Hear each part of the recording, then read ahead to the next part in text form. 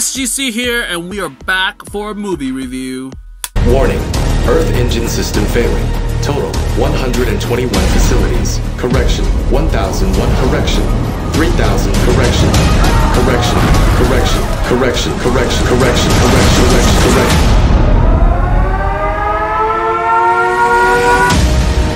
The Wandering Earth. So this is a science fiction movie directed by Frant Gwo, and it's based on the novella of the same name by the Locus Award and Hugo Award winning author Liu Cixin, and is released on February 5th, 2019, the 2019 Chinese New Year's Day. And AKA The Hollywood Reporter described this as China's first full-scale, interstellar, spectacular. Liu Cixin is one of the producers. I think he's an executive producer on this. And it's a budget of 50 million, and it made around 472 million according to Wikipedia as of filming. So who does this star? You probably just know Wu Jing, like the guy from Wolf Warrior 1, 2, Operation Red Sea. Was he in Operation Red Sea? Probably not. SPL films, Wolf Warrior, and I actually haven't seen any of them. I've seen SPL, that was fun. I haven't reviewed it. I should go back and relive it. Yeah, SPL, Wolf Warrior, that's probably where most people know him from. You might know him from elsewhere, because, you know, he has done other films. So anyways, what's this film about? Well, in the near future, science is fiction. I swear, like, you just gotta throw that out the window in a sense where this science fiction film is really much more fiction. But then it's okay. It's cool. It's cool. It's cool, guys. Because basically, in the near future, the sun ages and is about to turn into a red giant, pushing the nations of the world to consolidate into the United Earth Government, a world government, and initiate a project to move Earth out of the solar system to the Alpha Centauri system in order to preserve human civilization. Huge thrusters running on fusion power are built across the planet to propel it. So we got thrusters to propel the Earth out of its own orbit into space, and away we go. So yeah, so basically it just talks about when things don't go well and humanity has to band together, or one particular group has to work a little bit harder and then band together and save the Earth and human civilization as we know it. And that's basically the entire film. So what did I think? Well, first off, this looks amazing. I think this is probably hands down the best CG mainland Chinese film I've seen. And also just the aesthetics, the set design, the little details, top notch, great stuff. Hollywood, watch yourself. Because this is the great stuff where the details of sort of those, I don't know what they call it, exosuits where they help you move things. That was cool. The whole rig thing, they had this ball as a steering wheel. That was cool. The suits itself, like the people that are not in the exosuits, also cool. And holy smokes, Jupiter. Wow. That was really great. I really loved all the outdoor sequences. You know it's like fake, but it's just like, that looks good. And props for that, because I mean, China has been having a rough time in terms of the CG department, where they just sort of, I don't know what happened. It's like good ideas, but then things don't pan out as well. So good on ya, China CG people, places.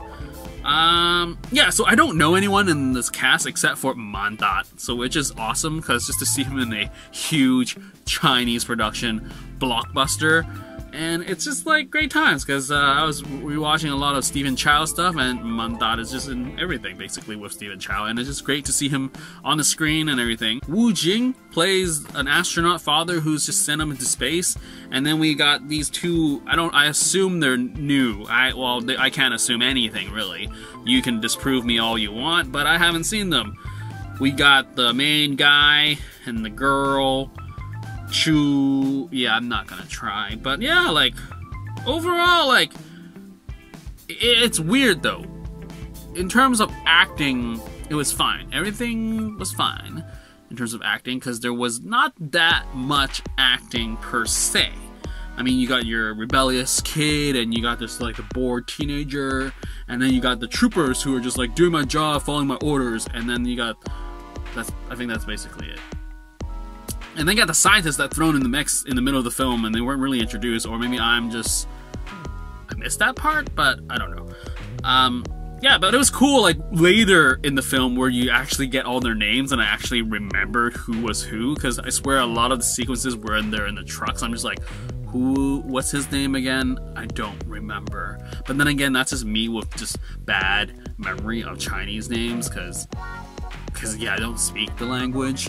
And, but yeah, so speaking of names and characters, I think that's like the biggest flaw in this film, that nothing really happens beyond our rebellious, or not rebellious, but rather our main guy who has this like conflict with his father, and then finally when his father does something crazy, he's just like calling his dad out, literally, and then the adopted daughter also sort of like has moments of emotions when people die, and that's it. Everyone else sort of doesn't really do anything. I mean, we got that Li Yi guy who sort of comes up with a huge plan of just saving humanity, and then he has this like weird relationship with the other scientist guy, where he's a hacker. Li Yi's a hacker, and the other scientist guy just doesn't trust him. And then you also got this Australian Chinese guy, Tim. Cool, I guess. One thing I really enjoyed was the translation. I loved how, just Chinese people spoke Chinese, everyone spoke their own languages, and you tap, tap, tap, translate it. No need to have like foreigners to speak either broken English or broken Mandarin or dubbed. Ugh. But one really weird thing, though, that really was kind of weird, was when like everyone's just like, oh, we're all gonna die, and then it goes to this like Japanese team, and then all of a sudden it's like very stereotypical and just bad dialogue, and just like, ugh. But beyond that, I would say it's the whole saving the Earth thing is definitely kind of weird per se, because in the Western sort of atmosphere, you have, usually white people saving the world, and then just having a Chinese team save the world, it's kind of like, not, I don't know how to say it. It's just like, oh, interesting. I wish that was a norm, rather than me feeling this is weird. It's not. I mean, they do band together and like save the world as a collective in a sense, but it's still the Chinese people doing the most of the legwork, which is great. Interesting enough, the Americans aren't around except for maybe 2 sequences of a flag on a contract and a defeated American team of just like, we accepted our fate, we're gonna die. And yeah, so at least there's no white savior this time around. Good job. No Great Wall for sure. Yeah, politically, I mean, I'm watching like, I'm influenced by the Silver Spleen here.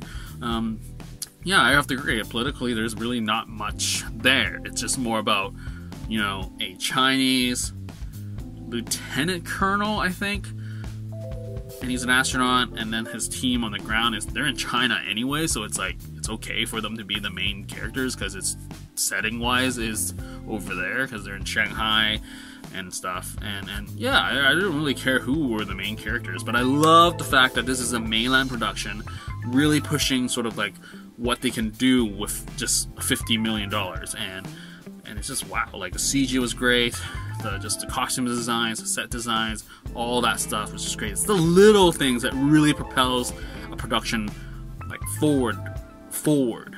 And yeah, I mean, this is a novella. I really wish that I read it, or I can get my hands on it. Currently, I am reading 3 Body Problem by Liu, Cixin, and Xing. I don't know. I can't even pronounce Cantonese names, so don't ask me what I'm doing. But yeah, anyways, it's a great big leap forward, and I'm happy for the mainline productions, happy for the people that were behind this film. Thank you, Silver Spleen, for just doing your review, so I know more of like the background and production about this. Jing being like a very exec producer, pushing this film forward and casting himself in it, and then apparently people have problems with it. I'm just like, what? Basically, anyone could have been him. It's not like his acting was particularly, oh my god, horrible. it was just like, you know, he was just playing a dad that just had a lot of regrets in his life, and it came off as that on the screen. So what else do you want? Another mainland actor that had bigger acting chops and drama chops? I guess people are just weird as like Wu Jin as an action star being all of a sudden like sentimental all of a sudden. It's like, we need our Matthew McConaughey here so he can go, alright, but in Chinese. That would be weird. No thanks. But yeah, like, what else is there to say? Watch this. Totally deserved. Yeah, I just don't like why people are like, why is this movie in America? I'm like, dude, international market, you know, this movie is gonna make money, and hopefully more of Liu's books will be adapted. I seriously swear, if his trilogy gets adapted, yes, because I'm having trouble visualizing a lot of things because it's so, I don't know, but I am in wanting of a Liu trilogy of the three-body problem. So yeah, with all that said, acting, new actors, what have you.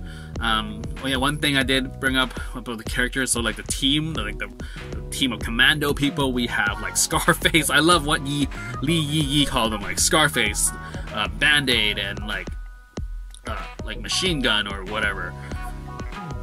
That basically was, and he's like, my name is, doesn't matter. Love that line. Because it didn't, like, they really didn't contribute anything in terms of just plot device. I mean, there could have been more character, but I feel like the main cause of the thing was just like save the Earth. Man-tat was a good sequences in terms of just like, well, that whole building while they're scaling that was a really cool sequence where it's just like it made sense for them to go through this building and then build tension and build like thrills and everything. So good on ya. Anyways, I'm rambling. Go watch it. The Wandering Earth totally deserves your ticket price because it's just something that we should celebrate as a, you know, production of a country really going forward and really sort of catching up. And granted, fine, it's not super deep, but it looked really good, so I would watch it just for that. And it's not like, oh my god, this is so boring, but it looks beautiful, when is this movie gonna end? It's a very hopeful film in a sense where there's like a lot of willpower happening and like the collective, like, let's just hope for things and then things will go well because hope can never die. Hope. I mean, you go watch Fast and Furious. Family is everything. So hope is a thing here. So there you go. That's it. I'm done here. Go watch The Wandering Earth. And that is it for this movie review for Wandering Earth. Out.